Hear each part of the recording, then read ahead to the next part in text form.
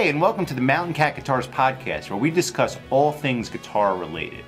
My name is Doug Meyer, owner of Mountain Cat Guitars, and I've been buying and selling guitars professionally for over 25 years. From boutique guitar and amp builders, vintage guitar dealers and experts, guitar repairmen and luthiers, retailers, manufacturers, and of course guitar players, we talk to the people who buy, sell, play, and of course obsess over the things we love most, guitars. Hi, and welcome to Mountain Cat Guitars podcast number 9, which is the continuation of our talk with James Cobra Carbonetti from episode 8. We hope you enjoy it. So let's talk about your band. Yeah. So your band is named Caveman. Yeah. And you have been, how long has that been a band now? 2010. So started the same time as Cobra Guitars. Right. So it was like, yeah, 2010 was like a crazy year of everything switching. Right. Everyone starting their own thing. Well, I remember it was the weirdest thing because Matt, who was the drummer, was now suddenly the singer. Now he's and we were like, how is Matt? He was a great drummer. One of the best. Yeah. We're doing a new record now. He's played all the drums. Oh, is that right? Yeah. But you have a drummer. Well, we do and don't. Like, we do have our dude, Mikey Jones, who's the man, and our other friend, Chris Egan, who's also an amazing drummer. Right. But yeah, we're just in the mix of figuring everything out because Stefan left. Right. And he's doing his sports thing now, right. Which is awesome. Yeah, that happens with bands. I mean, it's a big commitment because you guys tour a lot. Yeah, it's like you either like to tour or you just don't. And you get to a point in your life where you're like, I want to be home. Right. I totally get it. I mean, you guys are getting, how old are you now? I'm 32 now. Right. So, I mean, you're very young to be at this point. But you were very young always. You were young, you know, like, but to be 32 and have a fully running guitar business for however many years now. Yeah. I mean, it's kind of crazy. I was thinking about it the other day. I was like, wow, it's been a minute. Yeah. Of like, yeah, I mean, you're still just getting started. Yeah, you know, like, exactly. You know, like that's about the age most people start building a career in something. Totally. And it's just like figuring it out. And I've now at the point of you start thinking of things differently, which is great. And how many records do you have at Caveman? We're recording number 4 right now. Wow. So, yeah, 2010 we did a record.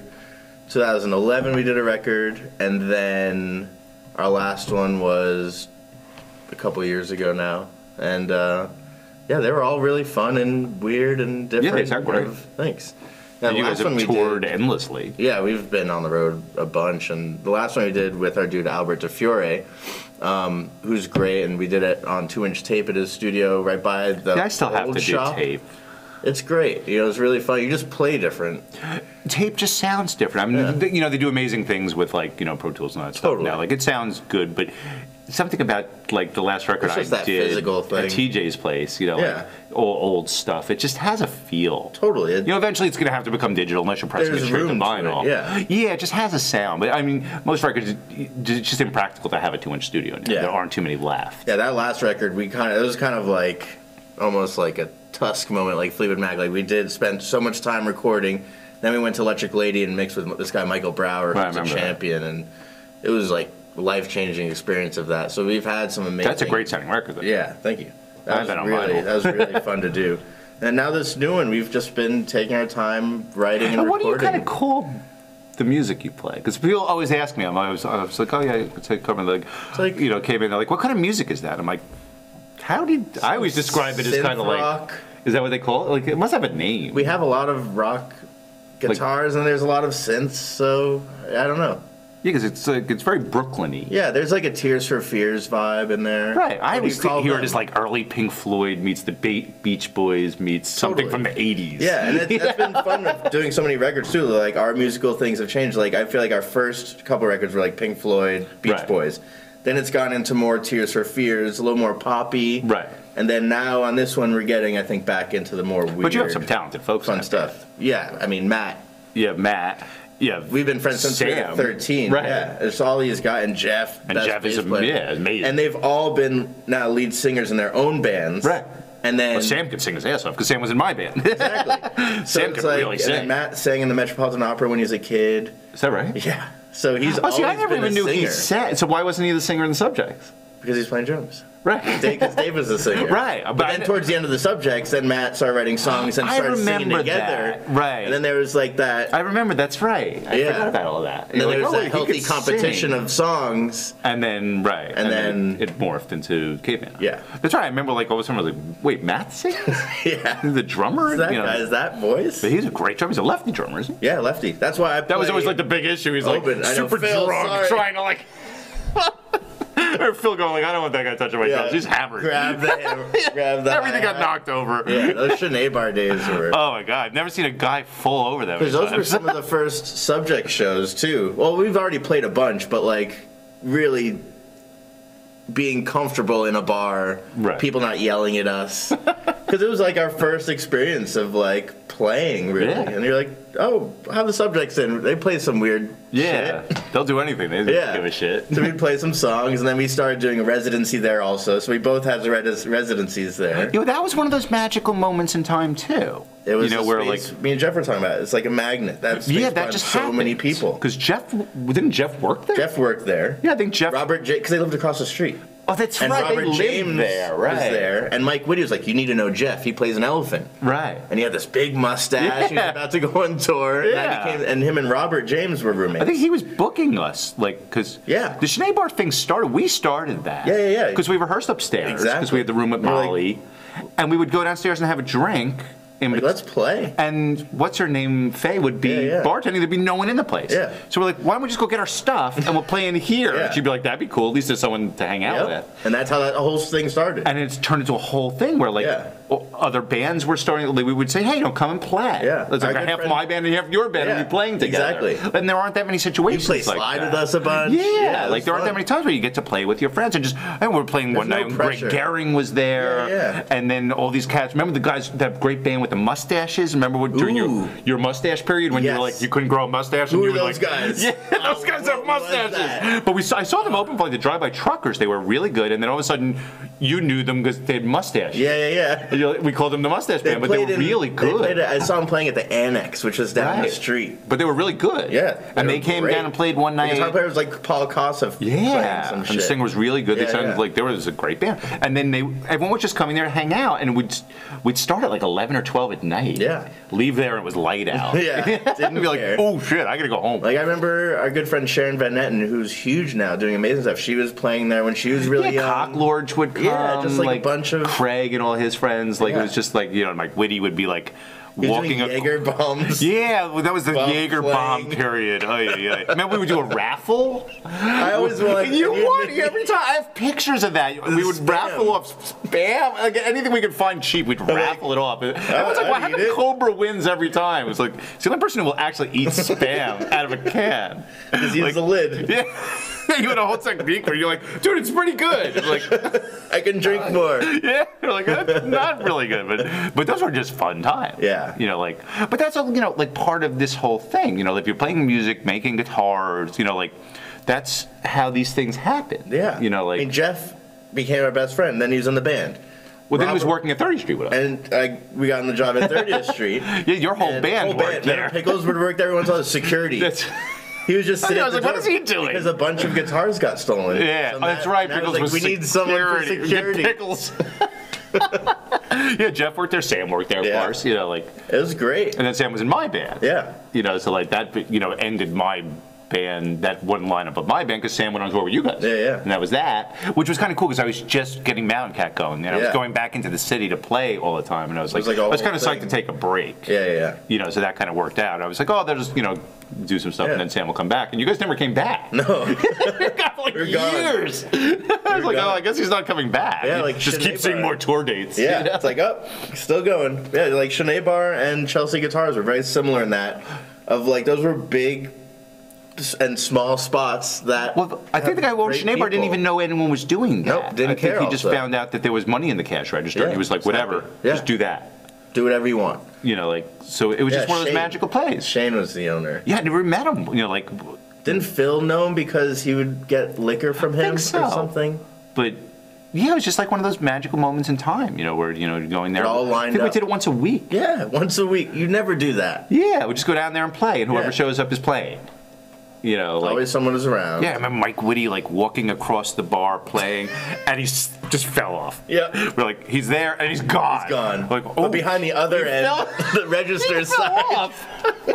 It's like you don't Still do that. playing, though. Yeah, He's like down by the river, just the E. Yeah, I remember he used to do the bow and arrow. Oh, he would like pull the E string and force it to go and let it go, and and all the like glasses would shake. That's the first time I've ever learned about flat wound bass strings with him, because you just. Yeah, he never tuned his bass ever. He's like, tuning? Why? Like wrestling ropes. He had the big, thick ones. I just didn't tune it. It's fine. Yeah. It's still in tune. It's at my house. You now. bend it. Yeah. I never tuned that thing. Yeah. Yeah, he threw it across a bar once. We were playing up here at Nyack. Yeah. Like, the crowd just ducked. They would hit the back wall. It was fine. Yeah. It's like, but that's the thing where I am taking my guitars of vintage guitars of that. They last and they're built well. Right. So, yeah, that thing he but threw you on. also know as a musician, their instruments don't always get treated great. They'll fall. Right. Well, that's what we always were attracted to, those ones that They're were really so messed up. You got me into Yeah. that. Like, just. You know, you loved the Remember the SG I had that was in a fire? Yeah. The Oh, Les Paul that was in a fire. Yeah, that oh, that's right. one. There was an SG also. The white SG I got. It was Right. like a Well, Danny collected 65. guitars that were in fires. Yeah. Danny I had collected that the weirdest 59 thing. Junior that had a broken heel and a broken headstock. That sounded amazing.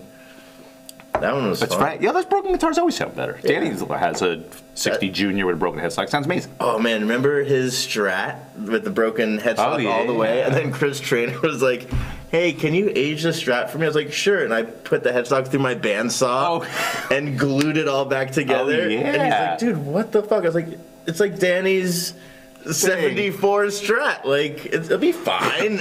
It's stronger. But I just cut it down the side. I was like, don't worry about it. Yes, that was the one thing, too. You were always fearless about just doing that. Like, oh, I'll fix that. I'll just put some stuff here and I'll nail some shit in there and it'll be fine. It'll be fine. But you know, that's part of that thing is you have to be willing to go there. Yeah. You know, like a lot of times it's like precious. It's like, which is cool, but it's also art. You gotta get weird a little bit. So, let's talk about the guitar shop. Yeah. So now with the shop, we've been around since 2015 now. Wow, that's amazing. Which is crazy. So, yeah. It's so amazing. yeah, so we went. So it was Cobra Guitars, and I met Eric and Moss there, and then became brothers with Eric and Moss, of course. But then, a couple months into me and Eric's friendship, we realized he married my second cousin. Really? Yeah. So we're like. So you're related. We're kind of related in a weird, fucked up way. Wow. Kirk Yano introduced me to Eric. And how long did it take you to realize that you... A couple months. We were just talking about some family stuff. He's like, oh, that's funny. I know a JoJo, you know, from Harlem. That's my wife's uncle. I was like, what? What? Yeah. So that happened. So then we were just instantly, we're like, all right, well, now we're fucked because now we're stuck together forever. Wow, that's crazy. Yeah. I so didn't then- know that. Yeah. So then we always talked about doing a shop. Oh, Then we went into Robert James' shop. And we were there 3 years and then needed the space upstairs. So he's like, I've got a shop on Atlantic Avenue. You can go there. So when we had the whole basement, it was like the biggest shop ever. So unhealthy. Basement shop. Yeah. No ventilation whatsoever. Sanding. We're doing the whole thing. And then we were there 6 months and his shop closed there because it just wasn't a good space for it. Right. And then I found on Craigslist the new shop. And then that's where we're at now is the guitar shop. So and it's you're myself. consigning guitars, you're doing everything. Yeah, we have a whole floor. You have like a legit guitar shop. Yeah, Besides, it's where you build these. It's yeah, what yeah. Haas We is have building. we have a guitar shop in the back, like a wood shop in the back, and then the middle room is you walk in. Kind of like a and showroom. Yeah, I've been there. You showroom. just didn't have the whole floor yet. Yeah, and now the middle room, we have tons of guitars on the walls, and we Right. try to have like cheaper stuff, like cool, like Mexican Swire stuff. Right. Great. We'll do the frets on it. Yeah. We'll make it. We'll put it in the work. But then you have like a $350 guitar you can sell to somebody that it's just shit to have. Right. But then we have we have Michael Tobias's stuff. We have a Rick Turner bass. You're like, doing Earthquake Effect. We got all the Earthquaker stuff. They made me a couple amps for Caveman. That's right. Which is awesome. Yeah, and that's kind of like the way guitar shops are supposed to be. Like, Yeah, it's just these cool little spots. But nowadays, if you want to open a guitar shop, like you guys are in a cool area of Brooklyn, you found a place you could afford. Yeah. And you don't have to say, like give lessons and do all the shit you don't want to do just to make enough money to pay the rent to do the things you do want to do. Yeah, we've been very lucky with that. Like we'll put on shows in the shop. Right. Earthquaker will come do or whatever. We'll have you know. Because you have a cool little scene. Like, you couldn't do that in Manhattan. Yeah. Because your space would be $30,000. Exactly. So, you know, you can't just be doing cool shit. You know, you have to be like, too, what can we make $30,000 doing? We're in Sunset Park, and the way our space is set, it's like the space found us. It's like there was a wood shop in there already. Right. And then there's no neighbors right around us, so I can work all night and not have anybody say that's that magical flow of things. Yeah. You know, but like once you tap into that, you know, things that was my thing when I opened Mountain Cat. Like, it was all like a thing of like, I just didn't want to live in the city anymore. I didn't want to work in a guitar shop anymore. And I was like, well, what am I going to do then? Yeah. And then one day I had the idea of like, well, why don't I just get out of the city? Because anything I'm going to do here is going to be too expensive anyway. And I'll just do what I do privately and see if I could do it. Yeah. You know, just that's the whole thing. It's like, let me see if you have the balls to do it. Right, or just try something new, because the business was changing anyway. I didn't see a future in guitar shops. You know, I just didn't see that being a future. Yeah. You just, with the markups getting smaller and smaller, and people buying their strings online. Totally. You're like, you can't pay for all this. And that's where we got really lucky with the guitar shop too, with being with Labella, and like Eric's the best. And so now we have the strings basically factory pricing at the shop. Right. So it's like, if you want to come visit or you want to come get strings, you come to the shop, and we have everything that they make on the wall. Right. Like, from lute strings to the biggest flat wounds. Well, I want to have Eric on the podcast. Sitar. I think he's in Germany right now or something. But he's the next podcast I want to do. Yeah. Because it's funny, been doing it since he was a kid. Yeah, and his family's been doing it for hundreds of years. Yeah. But he invited me up to Newburgh to see Labella strings, and I went with my friend Travis. It's awesome. And to see how a guitar string is made. I got to make one. Yeah, it's awesome. It's this crazy process, and like, they're handmade. Yeah. Like, holy shit. So like that'll be a really interesting podcast, because people don't think about guitar strings much. They just put them on their guitars. They're so disposable. Yeah, it's just a thing, but they don't think much about how it's put together, you know. And that's where I'm lucky too, of like, all right, I can make a weird gauge, I can get an extra, I can get a 60 for this. Right. And then you start thinking in terms of that. Yeah, you know, it's like, oh, we can do weird stuff. Like, he made me that custom set. It was like, I want flat wounds, but I want them a little brighter and warmer at the same time. Right. So he made me a set of steel core, brass wrapped flat wounds. Right. Cool. That's like an amazing thing. Yeah, so we're very lucky with that, of having that, and also having their tradition of hundreds of years and their reputation. Now, I went and just like looked up stuff about him as I was thinking about doing a podcast. I'm like, geez, like, his family's been doing this for hundreds of years. They started in like a church. Yeah. You know, like, because there were sheep nearby. You know, you needed sheep. Yeah. You're like, that's fucked up. Yeah. You know, like, so like, that's going to be a really interesting diet, and only in this corner in Italy that they had it. You know, like, that's going to be a really interesting podcast. That's why I think the podcasts are really cool, because then I was talking to Jeff Silver, who does Just Car Frets, and Just Car Frets is right near here. Oh, nice. Well, they're made in Germany, but they're sold near here. And I was like, oh, I should have you on the podcast, because I don't even know much about frets, really. Yeah. You know, I know what they are, but I don't, you know, I know there's all these different kinds, and I just always get the same ones. Yeah, yeah. You know, but there's, you know, that stainless steel, and I went into that a bit with my friend Alex, because I don't, you know, some people love stainless steel frets, some people hate them. Well, it fucks up your tools. Well, then Alex said it doesn't. So like, and then some people say it makes your guitar sound shitty, and he was like, brighter. No, it doesn't. Yeah, but there's probably a lot of different kinds of stainless steel frets. Maybe some do fuck up your tools. There's also, you can get 80-20. Right, and I don't know the answers to any of this, but I'm sure Jeff will tell us all the answers. Totally. So that's really valuable. Like, imagine like the next two podcasts, so you have those two guys, the guy who makes strings, the guy who makes frets. And then a lot of guys who make guitars. Yeah. And then a lot of guys who make amps. Then you're like, I'm like, oh, this pod, it's like anything else. Because we decided to make a podcast just because I like podcasts.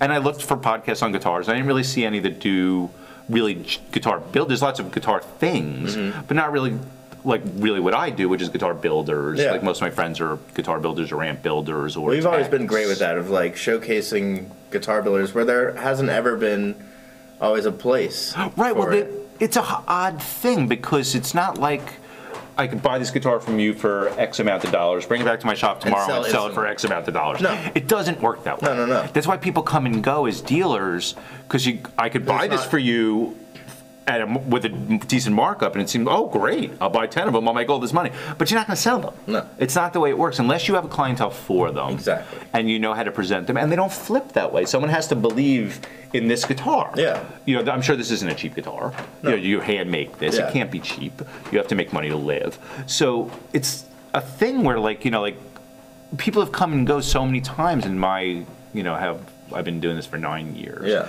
I've seen so many dealers get in, with tons of money, because you could buy these with, a decent markup. Yeah. So I'm just like, oh, this will be easy. I'll buy these guitars. Then you have and then I'll put them on the internet and they'll sell, and I just have to get some kid to ship them out, and I'm gonna make all this money. And it's not the way the business works. Yeah. You have to, when I take on a new builder, I don't do it that much anymore. And you were a friend before all this. Yeah. But like, if someone were to call me now, I'm not looking to take on new builders, but I'll always take on something if it's really right. If you're into it. If it really fits right, it doesn't. I don't have 2 guitars in that sort of class, or that something that would be the same type of thing. So like I tell you, like this thing happened with Black Bolt amps in LA. You have to check this out. Yeah. But I just happened to see it like in an ad, or I saw it on the internet, and I was like, wow, that's a really cool amp. And that's right up your alley with the grill cloth. It was in LA. Yeah. So I called Chris Trainer, and I was like, because he knows everybody. So I was like, hey, Chris, you know anything about these Black Bolt amps? He's like, that's so weird. I was at the guy's house yesterday. He's like, I bought one. He's like, I don't buy stuff. He's like, they're awesome. Here's his phone number. Call him. That's awesome. And he was just super cool. And he's doing the same thing you're doing. He's a one-man shop, really into everything's reclaimed. And you can see he's running the thing through giant machines. He's making these cabinets. Yeah. Each cabinet's a little different. I just got one with an oak cabinet. Cool. Sounds amazing. Yeah. It's just like a cool guy doing his thing. Yeah. And his amps are just really cool, and they sound like that. Yeah. Every amp has a total personality. And that's also like great, and can be a downfall as a small builder, because then it's like, oh, I want that. It's like, all right, well, that is gone.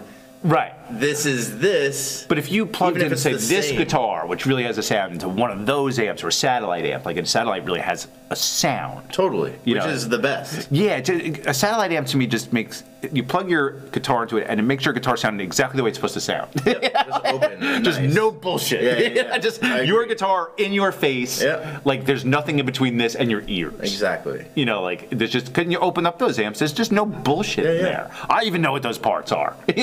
Totally. Like, oh, that's the capacitor. I know that. There's just no crap in there. There's only 2 knobs. Yeah. And that's the way to do it. Build the stuff really well at a really hard, but not. Anytime I see an amp with lots of knobs, I'm not into it. Like they have that sound. It turns into the Marshall JC. Those things, right? 2000, where it's like 3 rows of and then knobs. There's like things on the back to flip. I can't even get those things to operate. Yeah, you're like, no, thank you. Like a Fender amp has too many knobs for me. It's like 6. I'm good with 2. I don't like when Fender has a mid. Yeah. Just give me the treble and the bass. Yeah, like like Johnny Winter, would just put everything on 10. This will be fine. Like he'd hit the first note and girls would be running up the aisles. Like, he's like, bright switch. Sounds good. Yeah. That's nice. Like Silverface Twins and a Firebird. But he was like, it sounds good. Yeah, it sounds good to me. But that's the thing. Like when you buy all 50s tweeds, they sound like that. Like they sound like a satellite or a Black Bolt, because they're made the same way. Exactly. And then the more stuff you've said, like these guitars are made by hand, and they're well thought out. And like you couldn't get a wood like this to build 40,000 of these.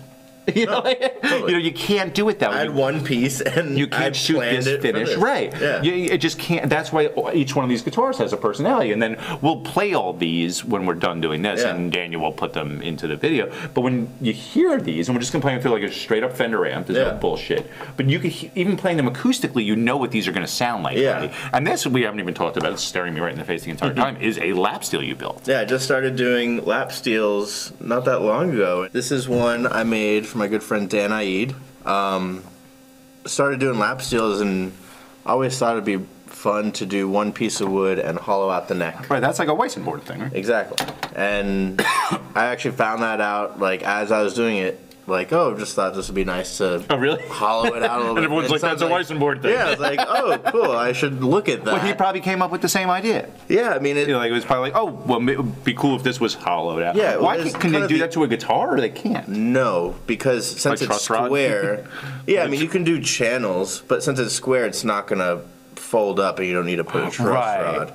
Yeah, because it just struck me, right? Like if they do this to a steel and it sounds really good, why wouldn't you do it to a guitar? Yeah, I mean, I guess you can put some chambers, but you kind of want it to be as strong as possible. Yeah, but this could just be a giant thing. Totally. It doesn't matter. And I've always done more hollow bodies than not, so I was like, I got to do a hollow body or a hollow neck. What would happen if you hollowed out the body? Would it be cool or? It'd be cool. Be fun. More acoustic. Maybe. Yeah. Yeah. Might sound like shit. And what is this? This is white oak. Wow. That I got from Jeff's friend on tour, who had an art studio, and this was like some scrap that he did a big project on. So it's like I've been finding wood on tour, like, which has been great. You use a lot of odd woods, like. Yeah. But you wouldn't have no idea what it would sound like before you. Nope, not at all. So do you ever build something out of a piece of wood like that and it just sounds terrible? I haven't yet. Right, so all wood could sound. Yeah, it just has its own personality. Well, so this is what one. They'll we're make you like talking a prototype and they just use cheap wood like poplar or something like that. And it sounds amazing. Sounds great. We just did because in the guitar shop we're also doing the labella basses, right? The Alintos. So Moss is making them, and we also have this guy Isaac in the shop, who has been apprenticing with us since he was 15. And then he went to Cooper Union. He's a smart motherfucker. He's great. He actually drew my logo. Oh, is that right? He's an amazing artist. That's a good logo. Yeah, he's awesome. And then he graduated college and has been working with us now. So it's awesome having him. So we've been doing the Alinto bass, and we just did a poplar bass.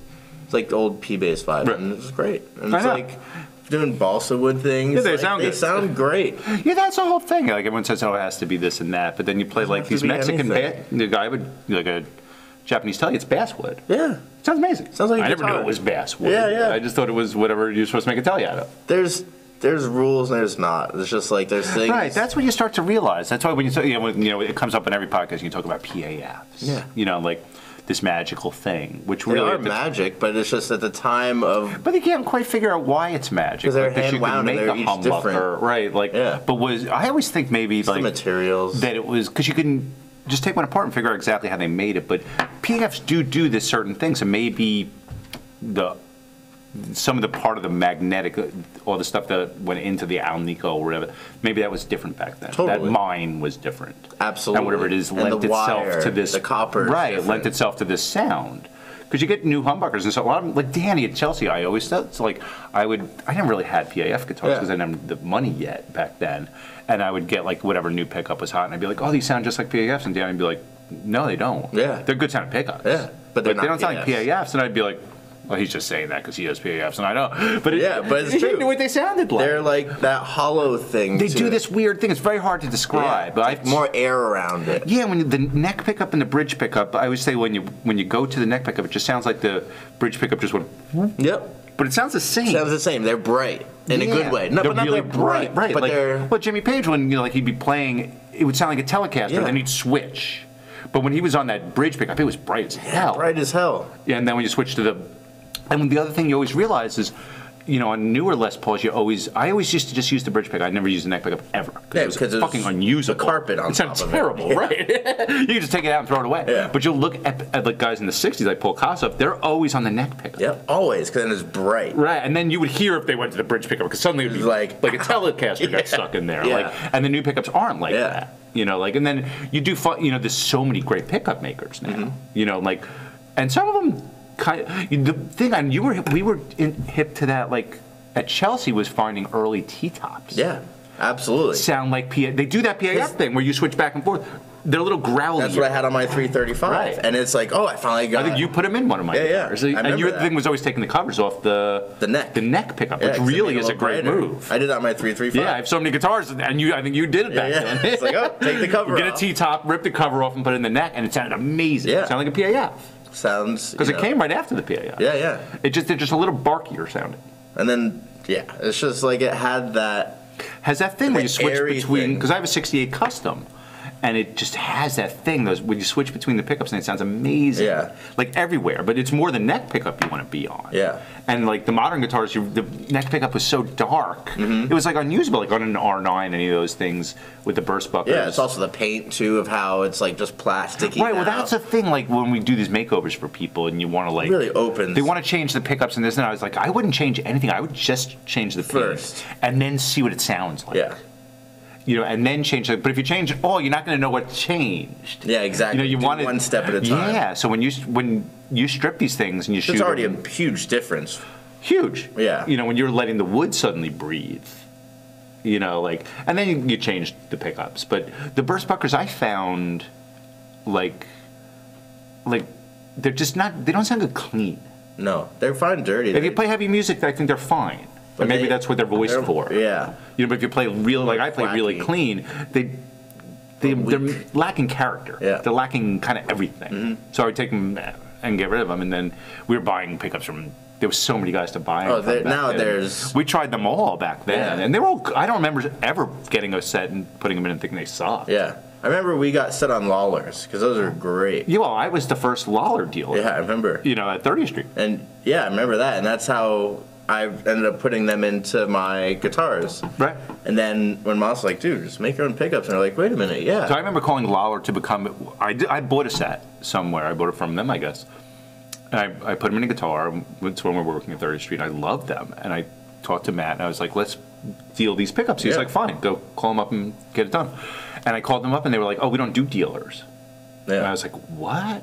You know, and I was like, you know, I have this, you know, great guitar store in New York City, big guitar store. You know, we do a lot of installs. You know, we could probably sell a lot of your pickups. And they're like, let us think about it. And they got back to me, and they're like, all right, you know, we could do it, but you can't sell online. We want that. And I was like, that's fine. I was like, we have this pop-in store. Yeah, yeah. And we were selling so many Lawlers. I was putting him in on everything. Yeah, everyone who asked was like, get these. We sold so many Lawlers. They would come to New York and take us out to dinner. Yeah. You know, but we were the first Lawler dealer, and those were super pickups, and they were really consistent. Yeah. You know, that was the thing about them. They were very consistent. And they would ship them on time. Yeah. Which is a big problem in our business. Yeah. You know, like time is what's because a lot of the really good guys just aren't timely. No. You know, so it becomes like a whole thing. Doesn't go hand in hand. No, that's why you have to, like, when people are going to order like a custom guitar, you have to prepare them for this. Like, all right, it's 6 months, but could be 7 or 8. 7 and 8's not even bad. You know, it's like, but things could go wrong. Think of the amount of things that can go wrong in building this guitar. You get the neck done, and then all of a sudden the truss rod doesn't work. Right. That happened to me before. Right. Like, you start turning it, and then it's like, well, fuck, it doesn't work. Got to take the fingerboard off. Imagine that. How long does that take? You know, the finish, a million things could go wrong. Yeah. Oh, especially shooting lacquer. Yeah. It's like that's why if the weather is not right, you can't paint. Right, and that's what people don't realize. You know, that's why that's why Gibson does what it does. You know, or a big company because they simply have to. Yeah. You know, I always said you can't make 40,000 of these this way. And it'll be exactly the same each one. And they don't have a flaw. Yeah. Where you could ship it to a shop and it's a brand new guitar with not a single flaw in it. Like if this guitar gets cold, it will weather check. Yeah. You know, like exactly. It's probably doing it right now. Yeah. It's cold in here. Yeah, but you know that's what people don't realize when you get involved in these things because people play stores where you must have been late on guitars at points. You know, like that's why you try to work with people who understand what they're getting involved in. Like someone's making you a guitar from a piece of wood. Yeah. Well, sometimes even people don't think that deeply into like, oh, I have that option right. But yeah, we've been lucky of like finding the right people who get it. Right, you have to get some people you could tell they don't. You know, like. It's like you want to buy a Gibson because you want it perfect and you want it today. Yeah. You know, like which is fine. You know, it's absolutely. Then I also have that thing too. It's like in the middle of a build, it's like, all right, we have a month tour. Right. I gotta go. And luckily, my customers are people who have been around who get it. Well, you seem to deal with a lot of people you know. Yeah. You know, or people who know people you know. Totally. So they know what they're getting involved. Yeah, and that's also part of the attraction of it. Is like I am a touring professional musician. Right. That's where it's part different. Of it. But that was a big problem with Cobra guitars. Yeah. It's really right as Cobra guitars was really starting to kick. Your band went on tour for 3 years. Yeah. It's true. And that was okay. What do you do with that then? Yeah. But you are buying right because a lot of guys probably don't play. You know, which is fine. You don't have to play guitar. You know, to build guitars. Totally. But to really go tour the world and play these things, you know what's required from a guitar to sound good on a big stage. Like you can make a guitar for Chris Traynor, who's going to go play on a big stage with a big rig. Yeah, and then he's got the 335 that it's also an extra thick top, so it's not going to feed back. Right, because he's going to go play it in a gigantic place. Yeah. You know, he's not playing in his house. You know, he's playing in an arena. Yeah. So that's a different thing. You've played an arena. So you know what the guitar needs to do. Yeah. And it's like I've also toured with my old D'Angelico and my 335, and it's like you sit it wrong, it's gonna be fucked up. Right. Well, that's even what Nightbot was saying when he was on tour with Aerosmith. Was like, you know, one of the things about being on tour with a band like that is you get to play through their stuff, and you get to see playing in an arena is different. He said it's like body a heavy surfing. guitar. Right. He would play heavy Telecaster, the exact opposite of what everyone told you. I want a really light Tele. He would say, find the heaviest Tele you could find, because the thin ones disappear when you play with a band. In the mix, it's gone. And he would have 50s Teles that were really heavy. Everyone thinks they don't exist. Yeah. They do. Not they weren't all light. No, they were just light wood was available, but he would look for the heavy ones, because he said when you play with a big band, the light ones disappear, but they sound good in your house. And that's why most of my even hollow bodies have some weight to it. Right, yeah, they have to have some weight. That's why everyone wanted things so light. Everything like there was a period with R9s where they had to be 8.1, but then 7 chambered, so it's not even a Les Paul. But then they started weight relieving. Even that's not even chambered. Yeah, that's just popping some holes out of it. Yeah, and those didn't sound. No, they don't sound terrible, but they don't sound right. But there's something missing in the mid section. Right, and then when the Les Pauls got really heavy in the 70s, they would say they sustained better. You know, they probably did. You know, well then they started making them out of maple. But, you know, but they don't sound bad necessarily. You can get like a 73 custom that's great. But it's too heavy to stand up with, you know. But they could sound good. So there's that thing like too light a guitar just would sound good in your house, you know. But it doesn't sound good with a band. Totally. But that's why, since you're actually out playing these things and you're going to make them for somebody who's out playing, it's a different thing than somebody who's going to put it on a stand and look at it. Yeah, totally. You know, and there's nothing wrong with that. And that's where I've like changed my neck a bunch too, where I've gone just for the neck, like 1 inch, like on the neck joint. I have it really in because I use a 1 inch neck. Right. Yeah. Look at that. And then I carve it up, and then my headstock. I don't want to use any string trees or anything. So my headstock is sitting further back, even though it's flat. Yeah, that's interesting. Look at that. So like even on these, like how. Well, that's smart, because the string tree thing becomes a big issue. It's another tuning guitars obstacle. Need string trees. Yeah, you know, like the nuts it's got to go. So I put down. Enough tension on it because I have it sitting back. I'm using a big piece of wood and I'm carving it down. So that was a big that's a lot of work, though. Yeah, you just trial and error of figuring that out. But that's very smart, because you don't need a string tree because they're going at an angle now. Exactly. I just had a big problem with this. And it's also flat. So when you drop it, like a Fender's, your headstock's not going to break. Right. That's I've never had one break. No one's ever broke one of these? No. That's smart. I mean, I've never seen a Fender guitar with a broken headstock, except once or twice. Yeah. I don't know how they did it. You got to throw it. You got to do something wrong. Yeah. But like, I mean, you could drop a Fender; it's not going to break the headstock. Yeah, because it's Pete Townsend never got a broken headstock from those straps. Yeah, the neck would rip out of the screws, but the headstock's never broke. Yeah. It's just not what happened. So that's what I did with this one. So it's kind of like in the middle of Gibson and Fender. Why do you not like the string trees? You just don't. Not even that I don't like them, but also I guess I just don't like them. I guess that just comes down to it. They're just fucked up. Yeah, well, it's another point for your stuff to get. Right, it's a big problem. And if you don't have, I had this with a guitar, and like the customer didn't want the string tree because they didn't want but the string would not. It wouldn't sit in the nut. So that's why, I pulled it down. And it was making this weird overtone. But if you just pushed here, it's fine. The overtone goes away. Exactly. So, and the guy's like, but it won't be original if you put the string tree in. We're like, but it's got this overtone we can't get rid of. Yeah. You know, so that is like a real flaw. Yeah. You know, some guitars it just is. This guitar just was making this weird overtone. Yeah. And we tried everything. We're like, and the second you do this, it's gone. Yeah, it's just because sitting in the nut. But it was like, it was a Strat Plus or something. It is a semi-collectible guitar. The guy didn't want an extra hole in the headstock. Yeah. It's good. He just didn't want it. So we deal with it. We dealt with it. I forget. We changed the nut like 3 or 4 times. Eventually, we got it done. But it just putting a string tree in it would have been done in 5 minutes. Yeah. So this is a very smart design. Yeah. So and then also just with tuning, since I use a Bigsby all the time. Right. With my That's playing. Right. Your guitars almost all have Bigsbys. I only play with the Bigsby now, and Caveman. Yeah, well, that's your thing. I can't. Bigsby, you know. So. But then, in that sense of like, I always talk people into getting a Bigsby on their guitar. Bigsbys are really cool. The reason we didn't get them years ago is no one could set them up. Exactly. And they went out to the second blurb. I promise you, like, you play one of my guitars, and that's a big part of my building is like you don't have to tune that much. You tune it. I barely tune in a show. Right. And it's just because it's a straight line. Right. There's no other things going on, and it's just like. But that's really because you're a touring musician. You start to realize there's a practical thing. You know, some people and then build there's these stylish really too. That's like a thing, yeah. but there's a reason for it. It's not just I think this looks cool. Yeah, totally. And that is a big problem. Because really, when you're touring or playing gigs, the most important thing is your guitar stays in tune. because you're going through different weather. You're going from California up to Portland. And if you don't have a super tech with you, you guys probably don't have a tech. No, you are the tech, right? Fix everything. Right, like unless you have like someone like Dave Rule there, who could really work on your guitar every night. Yeah. Like these things have to hold up. Yeah. Even like that when we played a gig last night, me and Mark, it's like you want your shit to stay in tune. Yeah. But you're playing a local bar or an arena, it's got. It just comes down to the simple.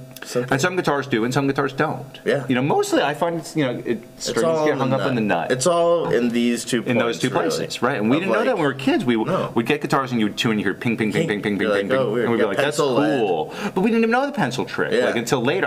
How many people I told the pencil trick to at Chelsea, and they're like, "Oh my god, you changed my life." Yeah. I was like, "What changed my life when someone told it to me?" Yeah. Because it gets rid of that clink, clink like that, and now your guitar will stay in tune. Yeah. It's just friction. Yeah. I mean, this. You have a pice of metal rubbing against this. Yeah. It's going to get burrs in it. Exactly. And so they're going to get burrs down there too. Yep. So I used to break so many strings like before I started working at Chelsea, and I didn't realize they were all breaking in the same place. My subject days, I was going through tons of strings. Every gig I would break strings. Yeah. And I thought it was just because I played hard. I went to heavier, I was playing 11s, and I'd break strings like constantly. I didn't realize my guitar just had crazy burrs on the saddle. And because I remember Les going like, "Where are they breaking?" I'm like, "Oh, if they break the saddle." He's like, "Just change bridge." Yeah. He wasn't even into fixing. He's like, "Just put another bridge on," and I never broke another string. Yeah. Just because they're aluminum and it's a piece of metal rubbing against you. You're gonna get little sharp edges, hundreds of pounds of pressure. It's a natural thing, but no one knew how to do that years ago. Yeah. And I'd say this never because we used to buy these guitars when we were kids. All the good techs were on the road. That's what I'm saying. If you were good, you were working for the Rolling Stones. Yeah, you were in the shop. And the rest of the guys were just learning. So like, I had so many great guitars that just wouldn't stay in tune. We'd sell them. Yeah. Just like it had to stay in tune. I only had a few guitars, and I was playing gigs every night. Yeah. You couldn't have a guitar that couldn't go 2 or 3 songs, and we didn't have clip-on tuners yet. Yeah. You would have to like unplug and tune. Yeah, go to A. Yeah, it wasn't that bad, but we had tuners, but they weren't in line yet. Yeah. You had to pull it out of the amp and plug it into a tuner, like on stage. Yeah. Like this sucks. Wait a minute. Yeah, there's like people looking at you. Like, what's your problem? Like, oh, it won't stay in tune. Yeah, it's not my fault. But that was also how it went hand in hand with like our Caveman sound with the band, and having my guitar stay in tune was we would never stop. Oh, you just went song to song. We would go song to song, but then do an instrumental interlude in the middle between. So it's just like there's no chance to tune, right? I'm just playing, so it's like it had to stay in tune. So I always worked really hard of like, all right, what's the best way possible? So then bringing the headstock back. Right, that's a really smart thing. And just having it straight, no string trees. No, it's really smart. Yeah, but that's something. Even the 6th in line, like the high E is still sitting pretty far back. Right. So it's fine. Like the tension is good. But do you find that bigger headstock sounds different? They look cool. No, I love more mass on the headstock. That's because they used to say put Grovers on Martins and put Grovers on Les Pauls because it adds mass more weight to your headstock. Yeah, and it's definitely something like you can hear. You play an old J45 or something, and sometimes feel like you can hear it out of the headstock. Do you ever have that feeling? Yeah. Like you hear it out of the neck. Yeah, right. You're like, wow, that's awesome. Because they were so resonant and they're big. Yeah. And like the old Gibson headstocks, like in the 40s, how they went really thin to thicker. Right. I've been even doing that, messing with that a little bit too. Like I've been doing really thin headstocks. They really knew what they were doing.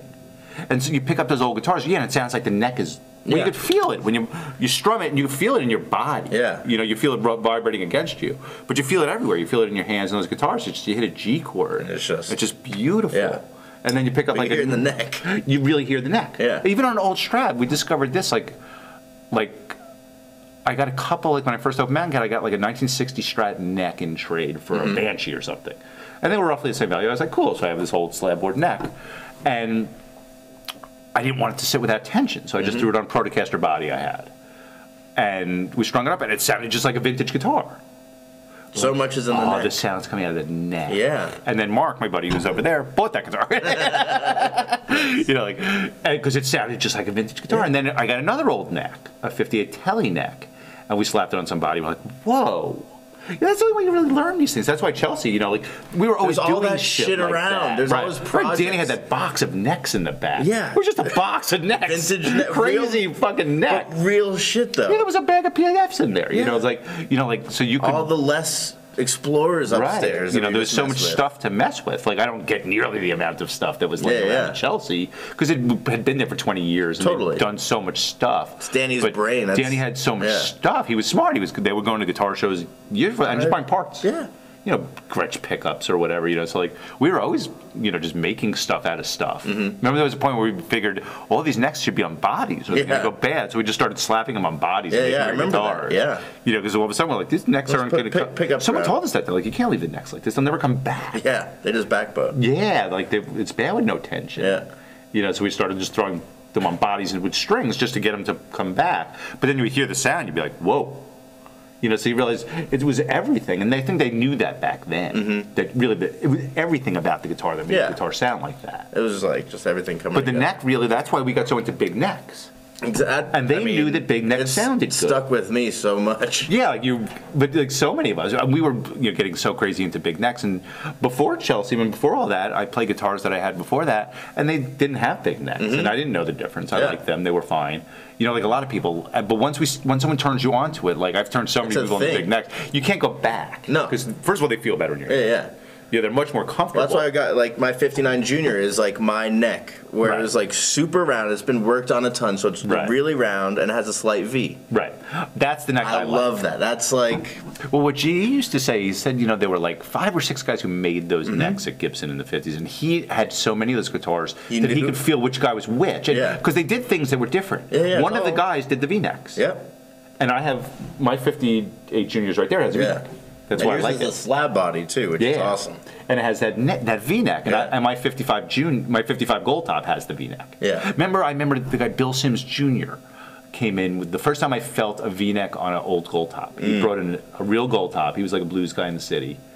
I haven't seen him in years, but we used to go see him play at the rodeo bar. He was killing a blues guy. But he used to play a real 55 Gold Top, and we were all like, whoa, this guy brings his real guitar to like the rodeo bar. And he brought it in for repair one day, and we're like, that's a V-neck. I never felt a Gibson with a V-neck. I was like, Gibson did V-necks? And I'm like, yeah. So and it's called a neck back then. Yeah, what GE said is there was one guy, like, he said one guy rolled the shoulders differently. Yeah. He could tell, and then you feel that, you're like, oh, yeah. He probably came from Martin. you know, that was the way he was taught to do a neck, or the way he thought the neck was the best. Most stable also, because it gives the V-neck, well, you can make it bigger, and like classical guitars are V-necks, and they're big. But you can get away with the big, but it's comfortable. Right, because they know how to carve them properly. You know, like, if you just make a big neck, like, for the sake of being big, it usually doesn't feel good. Totally. But if you, like Brian could do it, like, you make a big neck. You bring the shoulders and carve it, and it fits in your hand better. Yeah. And it certainly sounds better. And it's more stable anyway. Yeah. You know, those necks you never adjust. This one I put a V-neck on. I just love that feel. Yeah. Like, some people don't like it. You know, like, but, you know, when you play those, like, 50s, you know, like, Strats that have V-necks. You know, it's the best. I just love that. You can't get better than that. Yeah, I just dig that. Some people are like, oh, I hate V-necks. And I was like, all right. Because you've never felt one. Or it's most of the time. Or it feels different than what they're used to, and they're just not into it. Totally. You know, like, I don't like that. Yeah. You know? Yeah, I've been putting a lot of V-necks on my guitars. I just like them better. Yeah. That's why, like, like when I found my 50s Gold Top and had a V-neck, I was like, I'm getting that. I'm jealous of that one. I'm still searching for a 54, 55 all gold. That's what mine is. I think mine's a 55 all gold. I know, that was pretty sweet. Yeah. All right, so at this point, we usually ask, we always ask, the 5 questions. I'm ready. You're ready. You don't know what they are, though, because you haven't seen any of the podcasts. I have not seen the questions. We change them every time. Good. No, actually, we don't. That's the whole point of them. And they were my wife's idea, so I always try to give her credit. Actually, the podcast was Melissa's idea. She's the best. So the whole podcast was her idea, so...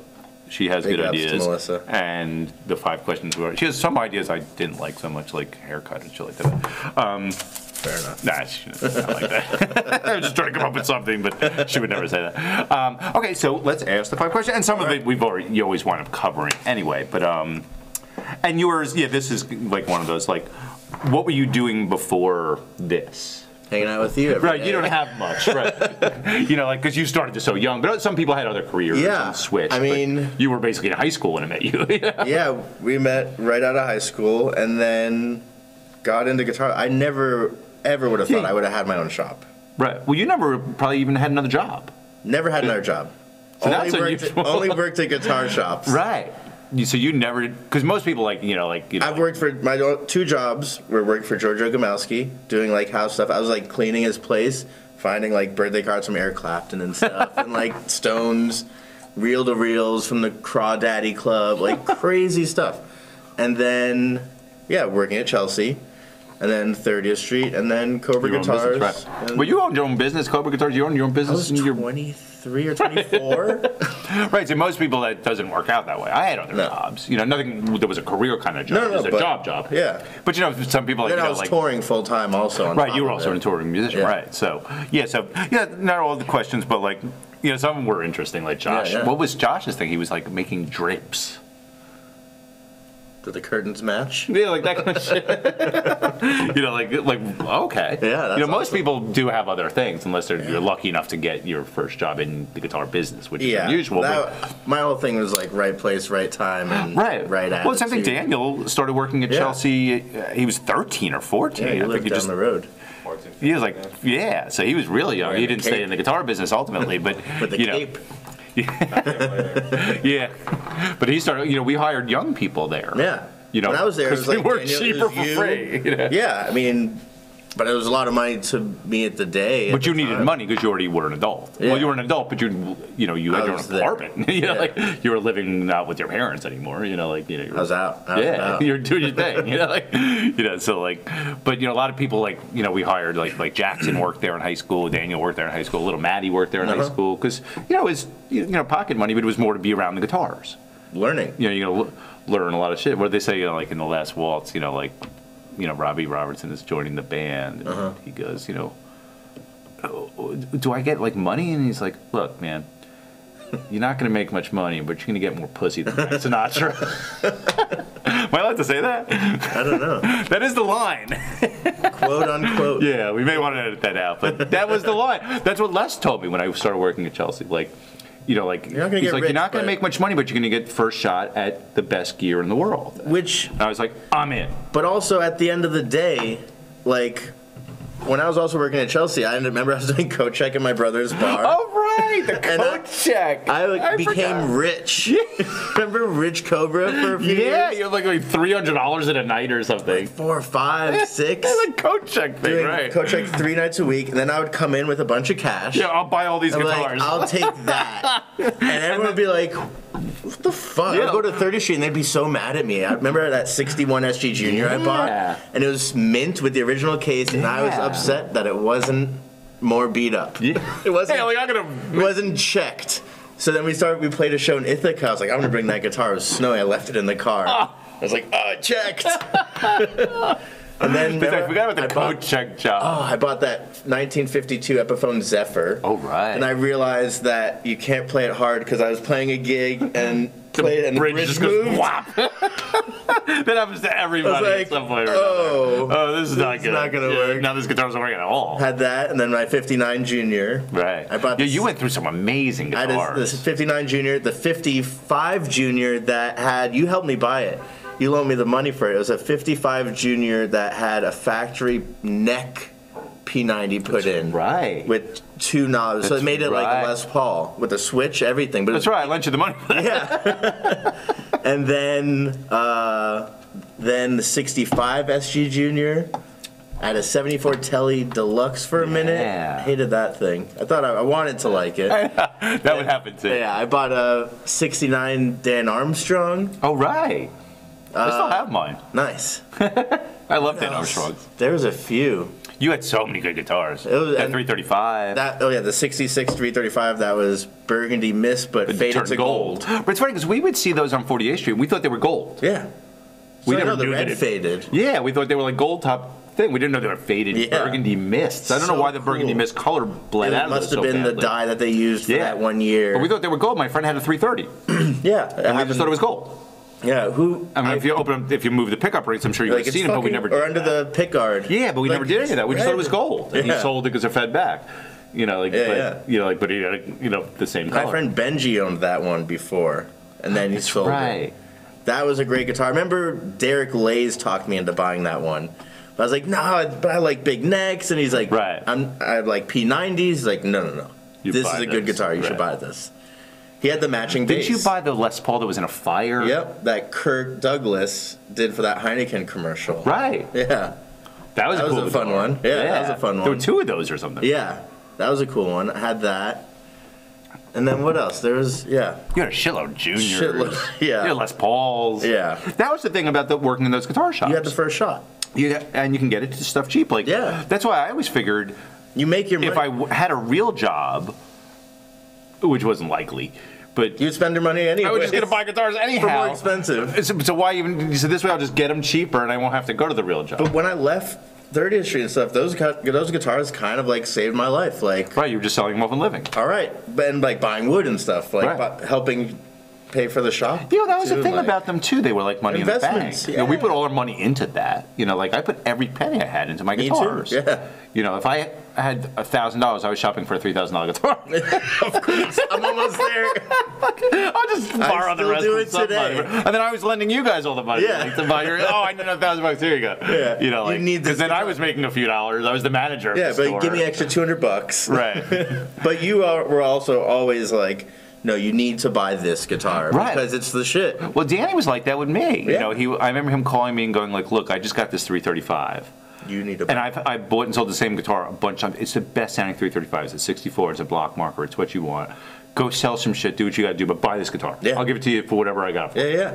He did the same thing with the Gold Top. Yeah. That's how I got that 55 Gold Top. And I was working at 30th Street. Mm-hmm. And Danny called me and goes, "Look, there's an all gold Top. I know you want one of these. Do what you have to do and get the money. This is like a really slamming guitar." And that's when they were really going up. I now paid it's a lot $40,000 guitar. I don't think I think it came down because everything did. But like, and it was the top of the market. I paid a lot for it, but not like I had the money. I just had so many other guitars. Yeah, I remember that. I sold off a couple of Juniors, a couple other things, and threw in $5 grand. I was so excited when you got that. I was like ecstatic. Like, and I still have it. Like, I played it the other day. Like, because I have so many guitars, but then you pull that. Like, I got a 61 Esquire recently. Nice. It's the perfect 61 Esquire. And they don't all sound good, but when you play a great one, and a lot of them sound like that. But that's how they sound. Because the Esquires and Juniors, I think is also why we love them too. I was talking with Richard Fortas about this. It's a different magnetic pull on the strings. That's what everybody says, because it's not being pulled down here. Exactly. Right. So they're really open. Yeah, like my Esquire, like the Godfather had it. He said, "Oh, I got this Esquire, he brought it over my house one day, and I was like, oh man, this is like the good Esquire." Yeah. Just you play a chord and just like, whoa, this is happening. The pickup is barky. And then the Godfather, so I was like, hey, if you're ever going to sell this, like I'd be interested in it. And then, they wanted to sell it, and I just happened to have the money. Which never happens. No. Anytime you say that and they say, "Oh, I have the guitar," like, "Oh, I don't have any money." Yeah, you gotta sell the car. Right, I just happened to have sold like a guitar in the shop for a lot of money. I just happen to have it sitting in my underwear drawer. I was like, "Fuck it, I'm buying that guitar," because I didn't have like an old telly. I had parts tellies. I remember, you had a cool parts one. Yeah, I had that even when I was young, less. like 60s parts. Like I had the body and and that's what I played in like a lot of my bands. But I never had like a really together one. I never had a Blackguard because even when they were $5 grand when I started working. Everything was $5 grand when I started working at Chelsea. Totally. A Gold Top was $5 grand, like a P90 Gold Top, and a Blackguard was $5 grand. But I didn't have $5 grand. No, it might as well be 10 now. Yeah, it's $1 million. I didn't have $5. It's the same reach as it is now. Yeah, it was always out of reach. Yeah. That's why we bought refins. But remember that Junior that I wanted to get from Danny, that TV yellow broken headstock Junior that broke my heart because it went to some like metal kid. Yeah. Oh, that's right. But he had it priced at like $4,500 when Juniors were $2 grand. He's like, "This one's really special. It's TV yellow." Broken headstock, I don't care. Yeah, I don't give a shit. Find another one. That was Danny's whole, find another one. And you would go down the street and find another one. Yeah, sometimes, but not like that. But he always was hip to that. Yeah, Danny was super hip to certain things that no one was hip to. Not at all. And then people became hip to it later. Yeah. And it's like magnetone amps. Crazy. It's like, you're crazy. He's like, no. No, he's like, this is the shit. Like, he had that certain thing. Like, he saw it. Yeah. He had a dumbbell in the back for forever. That's why he would hold on. He'd be like, "Sell it." He's like, "Nah." Nah. He's like, "Nah, I don't feel like it." People aren't hip to it. Then he'll sell it when the time is right. Yeah. But he was into like what are those Brazilian Rosewood Premier guitars? Premiers.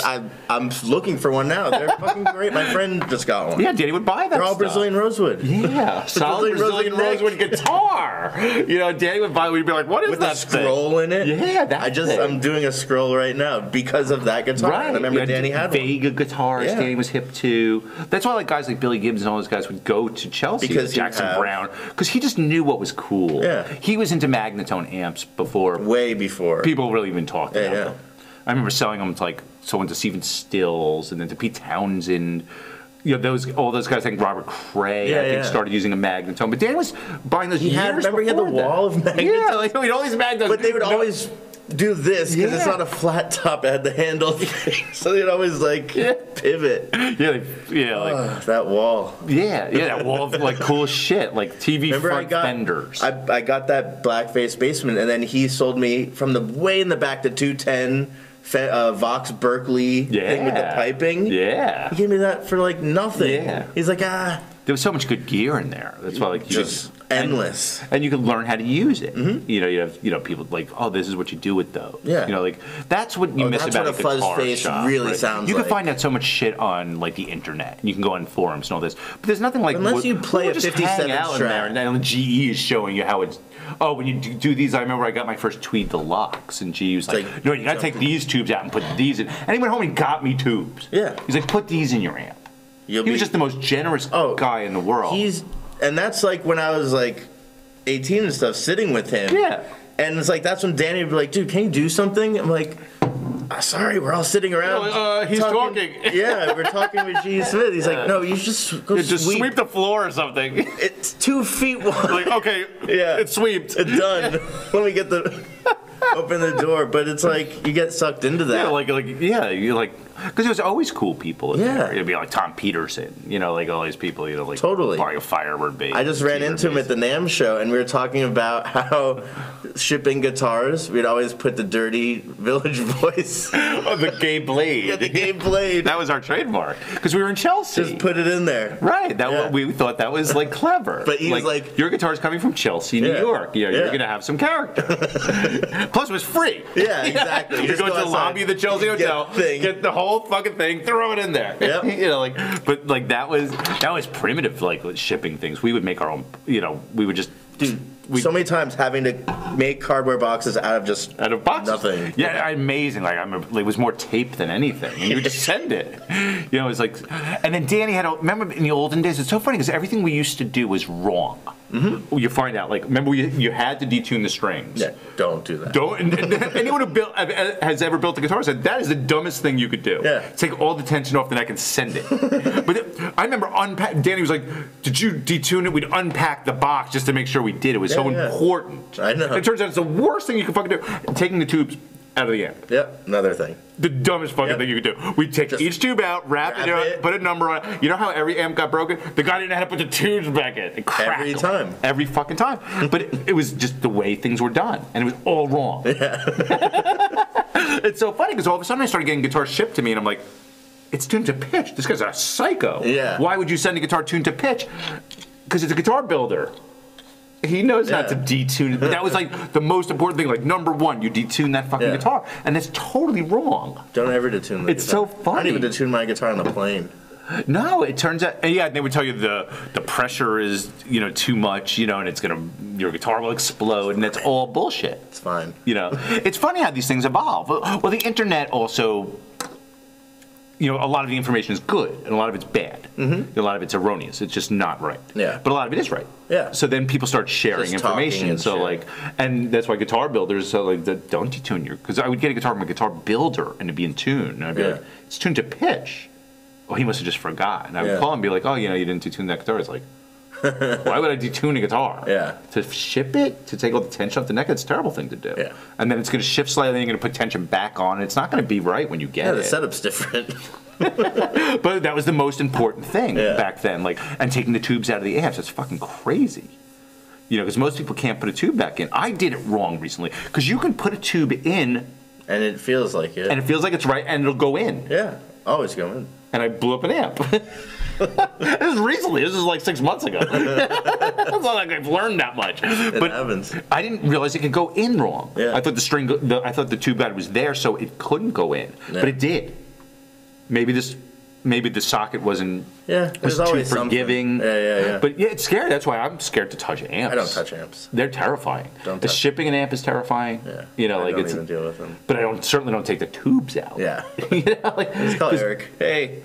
Yeah, it's too scary. But I've been really lucky. I've had like great guys at my local UPS store who will pack the amp for me. Nice. And they pack it, and every like comment when people get it was like packed beautifully because you really have to do that. Oh yeah. You know, I was on this streak of deluxe reverbs. You know, I got like 6 or 7 blackface deluxe reverbs, and like actually Daniel bought me a few of them. I shipped a few of them like far, like to Belgium. You know, and they all. I had Jamie tune up my Jamie Simpson from Booyah Amps tune up every single one of them. They were perfect. Had these people pack them in all of them. Not a single problem with a single one of them. It was an amazing streak because it had to. Eventually, you're gonna have a problem. All you have to do is just break one little solder joint. Exactly. In a very old amp. Yeah. You know, to have a problem, and they were all getting there fine. That's the best. Like it was great. But every time I ship an amp, I finally had one broken recently. You know, a Black Vault, which was sad. They must have dropped this from like off a conveyor belt because it broke through the cabinet. They broke the cabinet. Whoa. And Gio from Black Vault was so cool. He's like, just have the guy send me the amp. I'll just put it in a new cabinet. You can give me a couple $100 for the cabinet or whatever. But like, they broke through a solid wood cabinet. So I guess they could fall off conveyor belts. Yeah. But the amp itself worked. You know, he built it so well where the electronics worked. Yeah. They just broke through the cabinet. It was shattered. You know, it's like, all right, that happens. Nice. But you don't always get that unlucky. But like. All right, so that was we didn't. Back to the 5 questions. Question one. Well, now we've started drinking, we're loosening up. Question number 2. All right, so question number 2. What are you listening to these days? I've been listening to, actually, some Guns N' Roses. Use Your Illusion 1 and 2. Well, not much has changed there No. since I met you. But that's what happens with great music. Yeah, I know. It just stays with you. A lot more funk since Moss has been around. A lot more fusion. Yeah, he's into all that. It's awesome. Well, he's into jazz. Yeah, and isn't his father a jazz musician? Yeah, his dad's a champion. This guy Terry Masahino. Right. Herbie Hancock was his keyboard player. Steve Gadd was his drummer. Anthony Jackson playing bass. Yeah, Moss was always like hip to that. Yeah. So, and then recently we just got Moss's dad's whole record collection on top of it, and it's like mint. I've actually been listening to a lot of this band YMO, Yellow Magic Orchestra. And there's so much jazz. Incredible. Yeah. These guys are like synth pop fusion. It's awesome. There's so much of that kind of music. I'm getting really into like jazz lately. Yeah. But funky jazz. Yeah. Like, I've always listened to Coltrane and all It's that shit. great. But like there's all this jazz. There's a million things. And every guy on that record has his own record. Yeah. Been listening to a lot of Joe Walsh, and then through that, Joe Vitale, his drummer, which is the best. Some of those Joe Walsh Harbor. records, like those early Joe Walsh records. We listened to it all day. Yeah, Barnstormer. Incredible. Joe Vitale is the drummer. Right. Then he did his own record, and it's Joe Walsh on that. Is that right? What's that called? It's called Plantation Harbor. The best record ever. Right, that's so much music. And then I got more into solo artists than the band. So like I got really into John Entwistle's solo records. And there's one Whistle and Rhymes, and it's Peter Frampton on guitar. Right, well, Robert Johnson played on some of that stuff. It's just like so much good shit. Yeah. Yeah. Yeah, I've never And Joe Walsh and Joe Vitale did a record with him called Too Late the Hero. That's right. Which is the best record ever. I don't think I've ever heard it. It's fun. I'll send it to you. It's amazing. Great. It's one of my favorite But the thing is, you have to buy all those records on vinyl. Yeah. Like, you can't listen to that shit on any other format. But then also like Ronnie Wood's solo records. I've got my own album to do. My favorite album. Yeah, me too. But like these records, what I like more about those records. I think I turned you onto that record. You did. That was always my favorite rock and roll record. Like, it's the best. They're just there partying. It's the Stones, the Faces. Yeah. And are all Willie Weeks playing bass. Like everyone there just hanging out. Andy Newmark. You know, it's all these amazing people. That's an amazing album. Like someone turned me on to that because they knew I was really into the Stones. Yeah. Like, but it's Ronnie Wood's home studio, so everyone's just there partying. Keith Richards was living there. They don't care how many records they sell. There's no pressure. But Keith wrote 2 of those songs, and supposedly like Mick Jagger was pissed because they were such good songs. Yeah. They should have been so like Sure the One You Need. Incredible. You know, and Mystifies Me, one of my favorite songs in the world. And Sunvolt did Mystifies Me. I thought we were the only people who were into that. The first Sunvolt album, which was one of my favorite albums ever, the last song is Mystifies Me. Look at that. You know, it's like, whoa, they're hip to this too. Broke my heart. I love this band, and that's obviously we're listening to the same stuff because they're doing Mystifies Me. And I do Mystifies Me in my bands all the time. Yeah, it's the best. Let's and Wicked Messenger, you've been doing forever too. Yeah, I did Wicked Messenger last night. Yeah. But that's an amazing album too. That's John Wesley Harding. Yeah. You know, like, yeah, that's the thing about, you know, like music too. It's like some people listen to a lot of music and some people don't. So you know, I know a lot of people who don't. Like, great musicians who don't listen to, you know, like they don't have record collections, they don't have stereos. You know, like, but like one of the best musicians I knew ever just didn't even have a stereo. Yeah. It's just like, oh, I just listen to radio. You know, like, but he certainly did at one point. Totally. You know, he just did his life Jeff's situation. record collection is nuts, and he always has given me stuff. He got me really into Gene Clark. Singer of the Birds. And like, well, he got me at the Gene Clark. yeah. There you go. Yeah. Thank you, Jeff. But then we all went fucking crazy. Every Gene Clark thing I have has Jeff's handwriting. That's when we were working at 30th Street. Yeah. You know, like, I always liked the Birds because I like Clarence but White. then like Gene Clark's record. I like the later Birds. I like the Roger McGuinn Birds. Exactly. And then he was like, listen to Roadmaster. You're like, what? And I do half those songs in my bands now. There you go. It's like, you got to do Gene Clark songs. Yeah. They're fucking brilliant. The best. You know, like, you know, Through the Morning, Through the Night, you know, like Robert Plant did on that record. Like a million people have done.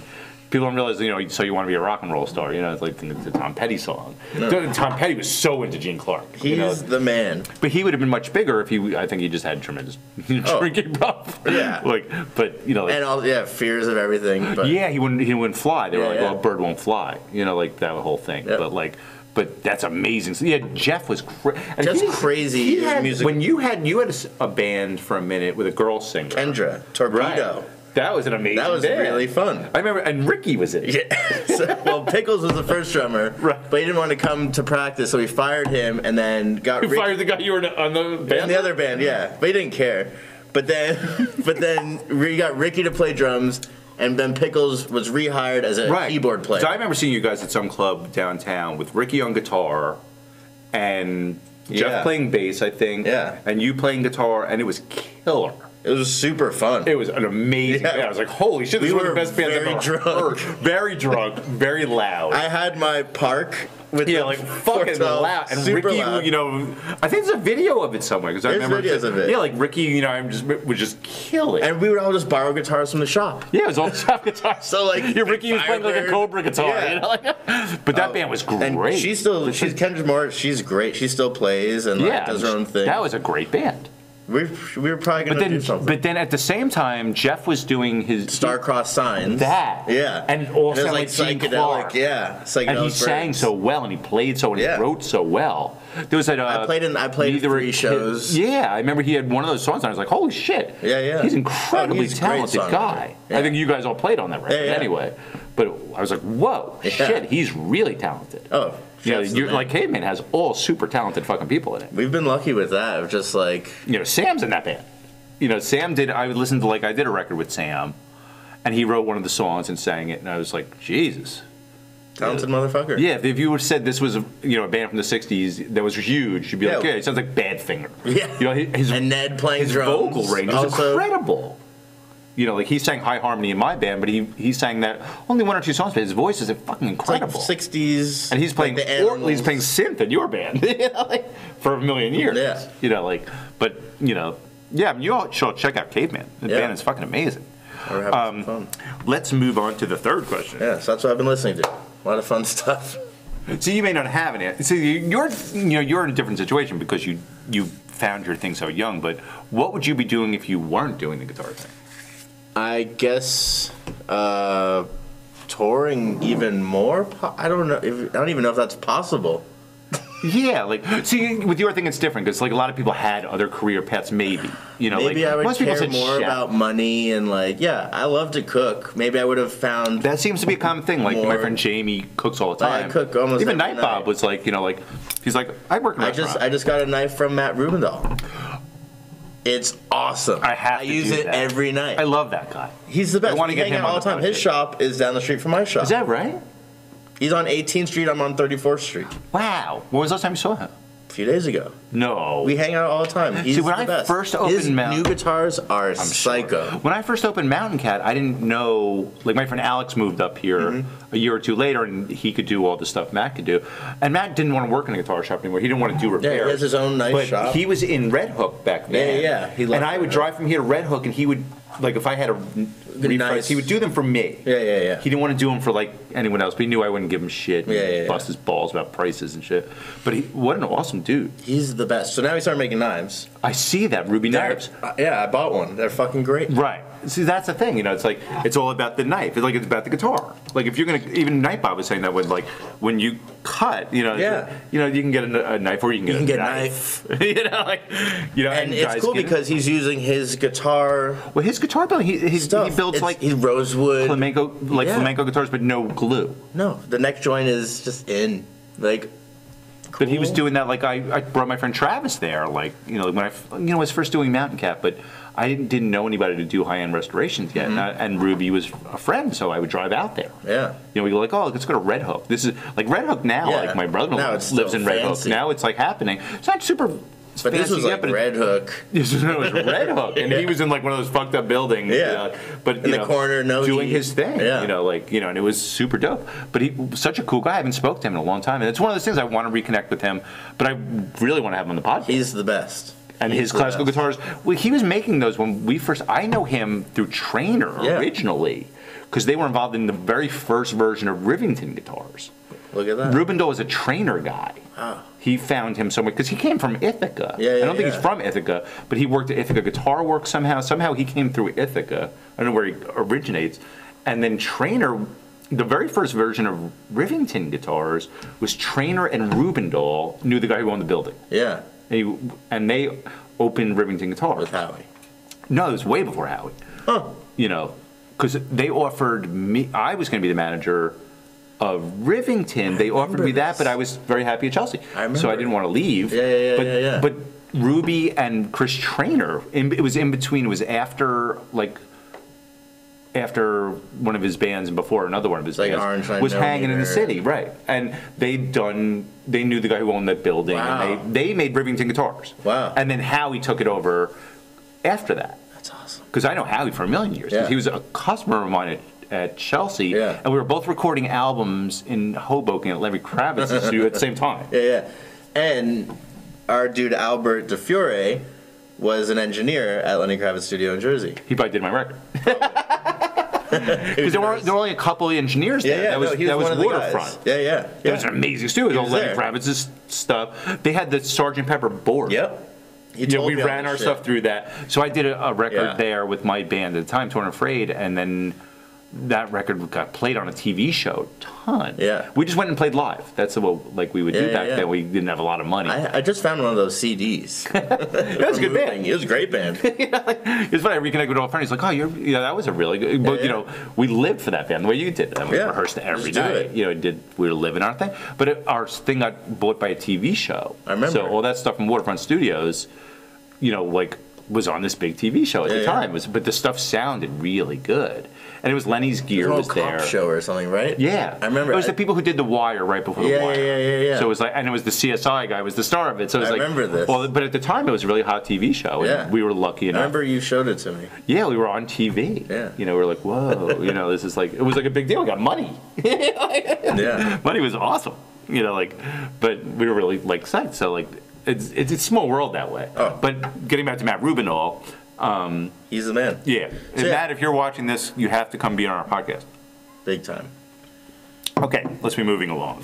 So I'd probably be a chef, I think. But it's funny because that came up a couple people. My friend Jamie, he cooks every time you're there. Yeah. So he's like, oh, I'd probably own a restaurant. Yeah. And then even Nightbot. I do dinners at my house, 10 people. Right. I love it. It seems to go hand in hand. I cook just for myself. I make quinoa and shit like that. But I'm not a terribly good cook. But I also don't make guitars. I do love hosting it. Right. Yeah, and just have people at your house. There's something with food. Totally. That's a whole thing. Yeah. You enjoy a meal together. It's awesome. Some wine. Totally. It's like a thing. But I think three of the people we've done so far were I'd be in the restaurant business. Well, it seems to be a similar thing. Yeah. If you could work in a restaurant, you could work in a guitar shop. Yeah. It's that same kind of thing. My brother Joe's also owned places too. Oh, so that's right. It'd probody be somewhere. Yeah, it's in your blood anyway. Yeah. Okay, here's an interesting one. You don't have to answer it if you don't want. What is one thing a lot of people don't know about you? Not an easy question. No, off the top of your head, Yeah, I guess that I grew up on Roosevelt Island. Well, I knew that too. Yeah. Well, you had a very interesting upbringing because I met your father. Yeah. You got to, I guess, yeah, maybe the... You were a wild bunch of guys. Yeah, my dad saw a family of just like a bunch of awesome dudes. Yeah. Well, you're a bunch of brothers. Bunch of brothers. Yeah, I've got, maybe that, like, I've got 3 amazing brothers. Different mom, same dad. Right. And you guys were all like basically brothers. living in a house together. Yeah. Like when they would graduate high school or college, come back. Right. That's how I got into music. I mean, my brother Joe got me into music. Right. I was 8 or 9, and this was like in the early 90s, and I was even younger than that, and he came home from college and had a rack of CDs. I was like, if you want to listen to something, do whatever you want, just put it back. And I would never be good at that. But right. like, I'm not doing that. Whatever. Fuck this. Yeah, Guns N' Roses, I'm listening to this. I'm in. This is sucky. But it's funny, like, he got me into that. And then when he moved out, he had a roommate, Eric, I think was his name. He played guitar. And that's how I started playing guitar, was for my brother Joe. He gave him money, and he was like, dude, take my brother and he took me to Manny's, and I got a classical guitar. And then after that, just started playing. But yeah, I saved my brothers. Awesome. Yeah, champs. Okay. This is a kind of general one. What's on the horizon for James Carbonetti? Well, we're making a new record as Caveman, and it's feeling really good. And more guitars. Yeah, just building a lot more. Yeah, I mean, you're so young. These things are just starting. Basically, But they've come such a long way. Like even just looking, I've been looking at this the whole time and looking at that. But your guitars from 5 years ago don't even look like this. Totally. I mean, I went from like making tellies and strats to that. To my own stuff. But that's the thing. Builders have a real arc. You know, like that's what I've noticed. Like even when I hooked up with all the builders I initially hooked up with, which now I think is around, I think it's 8.5 years ago now that I opened Mountain Cat. And they were very primitive versions of what they are now. Totally. If they've been building this whole time, which most of them have. You get better with everything. And most of the things were really primitive at the beginning. Yeah. Like you look at their old guitars and you're like, okay. Dude, I see an old guitar man, I'm like, wow, that's what I used to do. But it doesn't mean they're not good guitars. No, it's just a different... But there might be a little bit of like, grain sync here. Totally, or a different mindset. Right, or a different thing. The thing wasn't fully realized, but they were real good guitars. Totally. I still have the first Banshee Doug Cower ever made. Yeah. He said to me, it's a fucking great guitar. Yeah. It's not quite what they became. Totally. Like, I see my old Cobra guitars, I'm like, wow. Well, those Cobra guitars were great. They were fun, yeah. I had, awesome. I was looking through old pictures, and I saw it was like the third Cobra guitar I ever made was a thin line telly I had. Yeah. And it was a killer guitar. Yeah, that was a good one. Sold it, Maple I think. neck. Or you took it back and sold it. Yeah, but I don't know. I wish I kept that guitar. Yeah. Like, everyone had that guitar for a minute. Everyone really did. We were all playing that guitar. With the cut bridge. Yeah. Like, that's... And I screwed in, that was a G. Smith thing, too. Screwing the pickups right into the bottom. Right. So you already were doing different things. Yeah. But that's where, because that's where, there's a lot of guys who build a telly. Yeah. Say, But then there's a lot of things you can do. But your guitar's really, you're not scared to just go and make something like that. Yeah. That's that's part big speed guitar, part. Yeah, and I love that. Gigantic Les Paul special kind of guitar. That's kind of a mix of kind of everything we like. Yeah, like Paul one Bigsby, big guitar. Like, and all your guitars like that. Look at that thing. I think a lot of people are scared to go out beyond. Definitely. Where you were never scared of that. Your very first headstock, I remember people going like, what the fuck is that? What the fuck is that? It's too big. And I'm like, I don't. With the little flip up. But people were scared to see anything that didn't look traditional. I got that all the time. It's like, that's not Fender or Gibson. It's like, but I'm not Fender or Gibson. Right. But you immediately didn't care about that. But you never really cared about any of that kind of shit. I mean, you wore a scuba suit to work. So you always... I didn't care. You never gave a shit about that kind of thing. But, you literally showed up to work in a scuba suit. Yeah. On a skateboard. Yep. So, there's those kind of people. But, that's what's cool. There's somebody who could build a telly. Yeah. Like Chio Han. Now he has his own new model that's fucking kick-ass. But for a long time, he was just known as the guy who built the telly. But it was just it was really good. It was just the fucking best telly you could ever put your hands on. And people would go like, it's just a telly. Well, it's expensive. I'm like, just play it. Yeah. So I mean, even when Nightbot came over the first time, and not the first time he came over, I was like, oh, have you ever tried these Chio Han guitars? And he's like, no. I was like, here, check this out. And he's like, oh, it's a telly. I'm like, yeah. And I think I showed it to him more than once, maybe twice. Yeah. And it's Nightbot, so He's seen everything. And then he's playing, and he's like, it's a good guitar. Yeah. You know? And then, like, you know, then they got really into it. Yeah, I think it took everyone, like, it's just a telly, but it's done really well. But Chiho just has something. Yeah. You know, now he has this new model, and he's really killing it. He moved up right by Labella. Yeah. But he's just killing it. Yeah. But his guitar was just a telly, but it was just not, it wasn't just a telly. Yeah. He worked within the format of it being a telly. Totally. And then you made it your own. And then he just owned it. He just made it, you know, more than it ever really was. But you didn't do that. You just said, okay, I'm just going to draw outside the lines. My favorite guitar, like what I would want, because I was always into weird vintage shit. Right, and you have that, you know, like aesthetic where you could put these things together and make them work like that. Yeah. You know, that's not a guitar that existed already. Yeah. But it looks like it did. If you were saying, oh, this, you know, some guy made it in 1956 and then he went insane and killed everybody, you know, you'd be like, wow, it's really fucking cool. Like, it makes sense. You could see that being, it's somewhere between a Premier guitar, which no one even knows what those are. Yeah. But you do because you worked at Chelsea. Yeah. You know, like that's, you know, but that doesn't look like that. Yeah. So you could have just stopped there. Yeah. You know, a lot of people do that. They come up with a thing and that's their thing. Yeah. I make this. And this is a very cool guitar. You know, that's enough. But then you make that, and then this is not the same, and this. So you're a different case, but you always were because you're you. And that's what's interesting about it, because everyone finds their voice within these things. Exactly. You know, if your thing is a telly or a Strat, I mean, there's guys who just make a Strat, but they're fucking good Strat. Yeah. You know, exactly. You know, it's just, wow, that guy works within that thing. He's not gonna draw outside the lines, but he's gonna stay within the lines and just kill. Yeah. And you can do that forever. And that's awesome. Yeah. And there's a lot of guys who do that. You know, like, all right, it's a Strat, but it's slightly, maybe they do something here and there, but a Strat's a great fucking design. You know, like, you know, Leo Fender designed that. It's solid. Totally. It works. It works every time. But if you can find your voice within, say, that, like that's what, like, Chiho is doing. Or, you know, there's a lot of guys, like even Josh, you know, Protocasters are Strats and Tellys. He has an original design now. It's really cool. Very much what you do, because he deals with vintage guitars. Yeah. He's melded things that are somewhere in the middle. But it's hard to, like, a lot of guys, it's hard to find something that's different. Totally. You didn't seem to really have a hard time with it. You immediately started coming up with things. Yeah. But it's hard to find something that doesn't look like, oh, I know exactly what he did. He combined a Les Paul and a 3035. Or whatever. You know, like, that's the interesting thing about the boutique guitar movement. You know, and you know, I like to see it as a movement. Totally. You know, like, because it's so interesting, and I get to talk to the rules. people.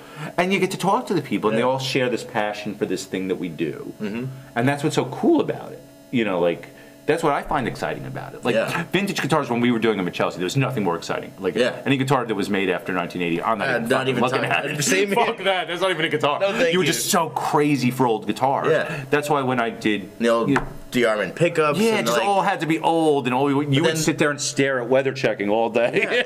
and then you study logos. Right. Of like, oh, no, that's not a 69 because in 69 it does this and this and it's like... And you get so crazy into it. The dotted I is a little higher, right. So But it seems like almost that... Because I don't find that same energy in the vintage guitar world anymore. No, because now it's... You know, not to badmouth people who do it, but like, there's so many guys doing it that aren't terribly knowledgeable. You know, like... And there's a lot of really, like, kind of, you know... beat up parts guitars. It's just, and they're, you know, the economy crashed, so, and there's just too many people dealing those guitars who don't know what the fuck they're talking about.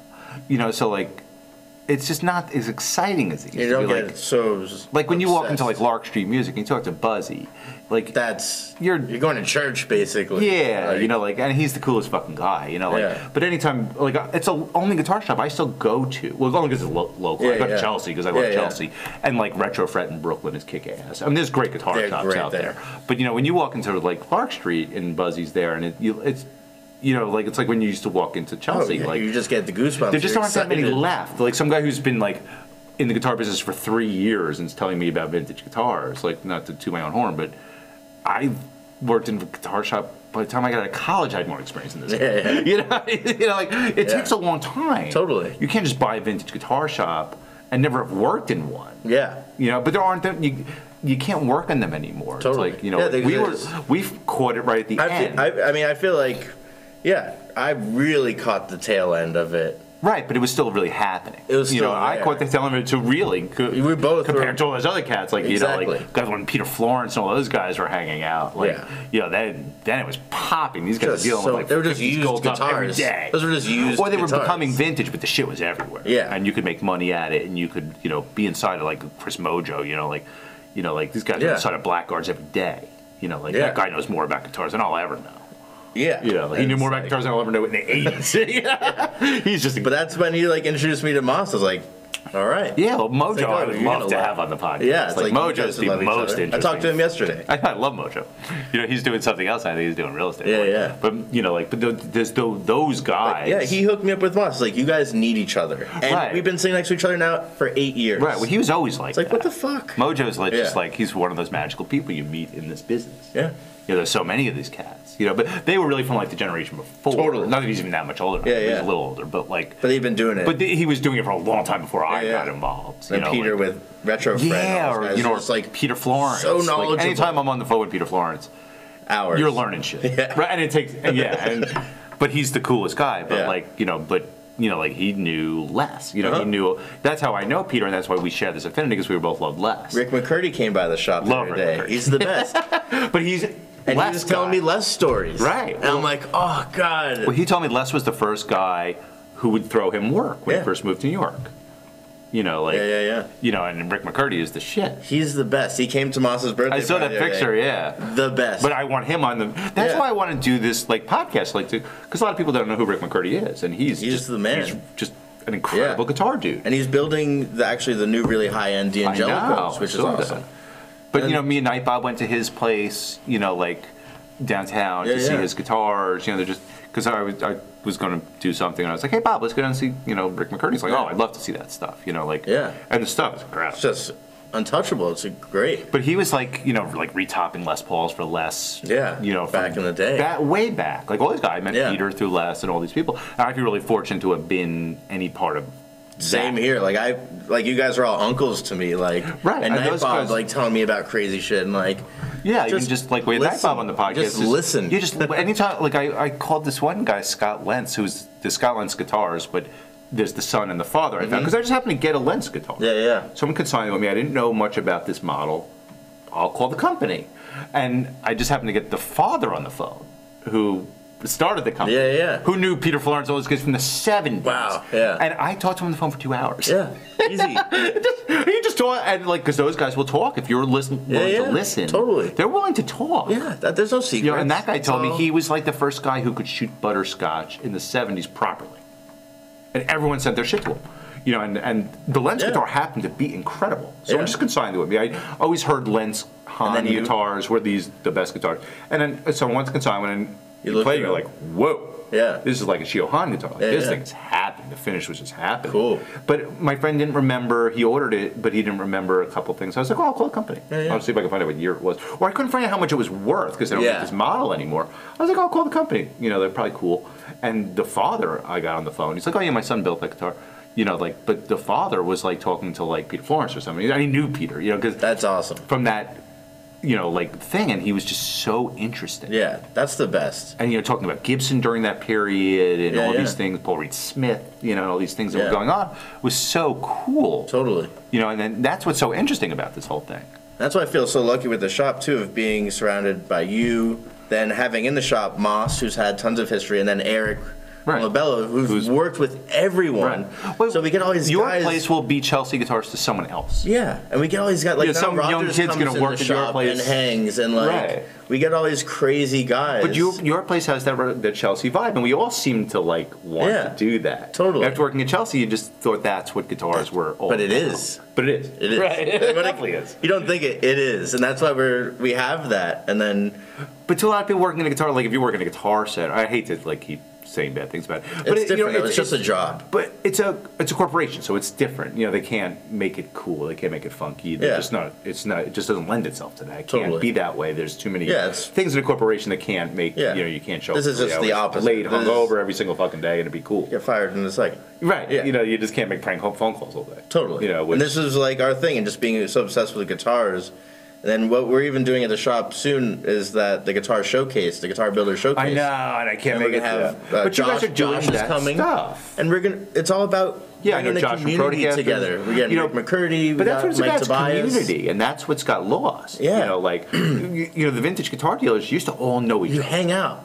You know, and we just really want to bring everyone back now it's together. like all these people I don't know. Yeah, you know, they've been in the vintage guitar business for 3 years. They own a giant business. Totally. You know, I'm not buying a guitar from that fucking guy. Yeah, yeah. How's he gonna know? Yeah. You know, like, you know, it's so hard to tell vintage guitars now whether they're right or wrong anyway. Like, you know, like, you got some guy who's been doing it for 3 years. Yeah. Yeah, he's got a bunch of money. He's going to go out to a guitar show and buy shit. Good luck with that. Yeah, I'm not dealing with that. You know, because, you know, all these people, like, you know, oh, I could tell this and that. Like, I've been doing this a long fucking time. There's things.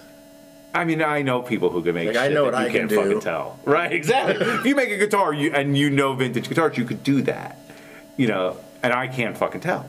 So, like, people who go crazy. And people have been doing it since the 70s. So now those guitars are legitimately old. Yeah. You know, so, like, how are you going to tell? Like an old Les guitar, like... Right, from... Dude, that he did in 1972. That's a real Explorer then, at that point. You know, that's it's real terrifying. Carina. Right. There's probably PAFs in there, just because that's what they were around. Right. You Who figure knows? It out. Yeah. Right. You know, it's too big a can of worms. Yeah, That's why I like doing the boutique thing, because I don't want to have to deal with that, like, with my own money. You know, like... Horrifying. Oh, this is fake, now it's worth nothing? Right. I'm fucked. Good thing I like the guitar. Right, but, you know, it could happen... You know, like, even, you know, back at Chelsea, like, the stuff wasn't fake.